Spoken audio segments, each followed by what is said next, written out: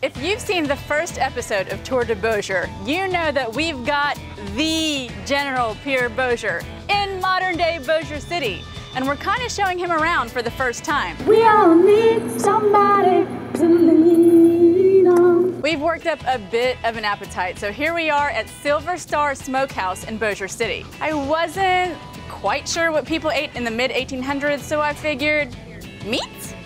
Well, that's accurate. Let's do it.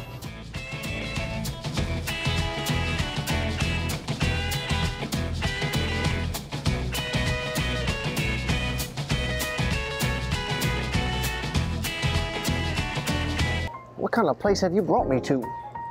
What do you mean? Silver Star Smokehouse is like one of the most popular lunch spots in town. There are unaccompanied women everywhere, and they keep asking me if I know what I want. What does that mean? Okay. Do you realize what will happen to me if I am seen here? The newspapers will destroy me. I will never hear the end of it from the Whig. Honey, did you decide what you want? What does that mean? Okay, listen. This place is famous for their slow smoked ribs, chicken, brisket, steak, tons of awesome sides. The potatoes au gratin are the bomb.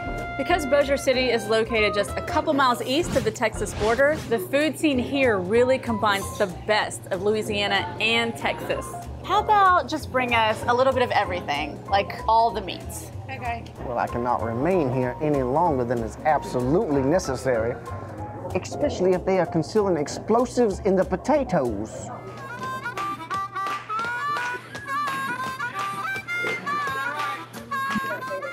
I will tell you one thing, this is way better than mutton.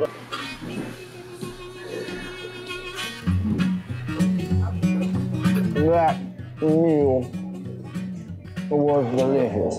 If you'll just give me a minute to rest my eyes. Here, let's get him out of here. He's not waking up anytime soon. Todd, thank you. Hey, man. Hey, how you doing? Come on, let's go. We gotta go.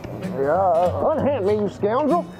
You've given me laudanum. No, sir, you just ate a whole lot of meat. Come on in. It was really good, though.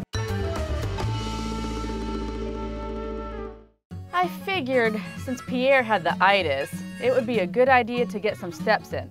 We headed for the Red River National Wildlife Refuge, a beautiful new wildlife refuge in Bossier City with a lake, miles of walking trails, an interpretive center, and more.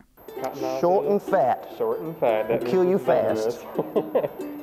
What I really prefer is the coloration of the skunk.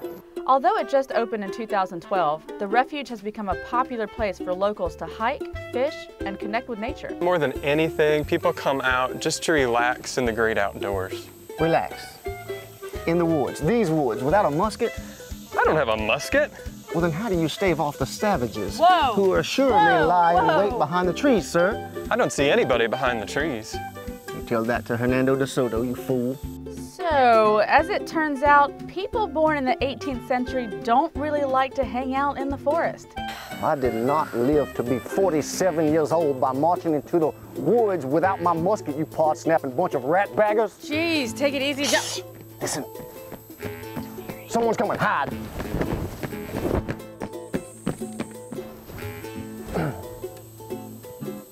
All right, come on, Chuck Norris, let's go. False alarm. Eventually, we got Pierre to loosen up, stop asking for a musket, Todd. and just enjoy the great outdoors. What's up, snappers? We're here at the last stop of our first day hanging out with General Pierre Bossier at one of the most popular locations, the Louisiana Boardwalk outlets. Say hello to my Snapchat crew, General. Hello. Hello in there. Well, they must be tiny. You look good in flowers. See? So we've had a busy day exploring Bossier City, and this is our last stop for the day, the Louisiana Boardwalk outlets. It's such a popular place to be because it has over 60 retail shops and outlets. Plus, it has the IMAX theater, tons of restaurants, and a local chocolate shop called the Chocolate Crocodile. It's amazing. So, what do you say, General? General? Todd, where'd the General go? He has my phone. Great, Todd. Thanks. Have you seen Pierre? Todd lost him. Got a flag of America for you.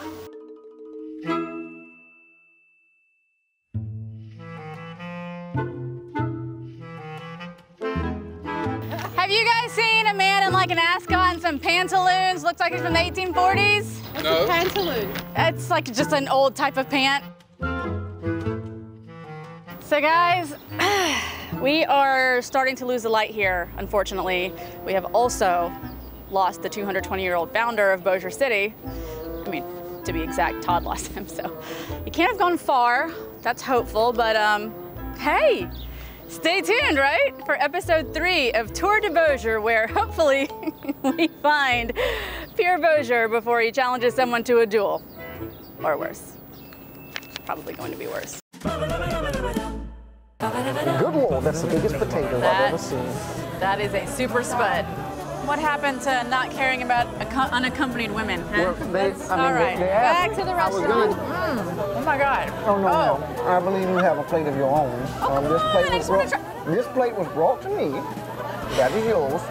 Enjoy your meal. Let's switch emotions a little bit. This is for the opener. Actually, I love that.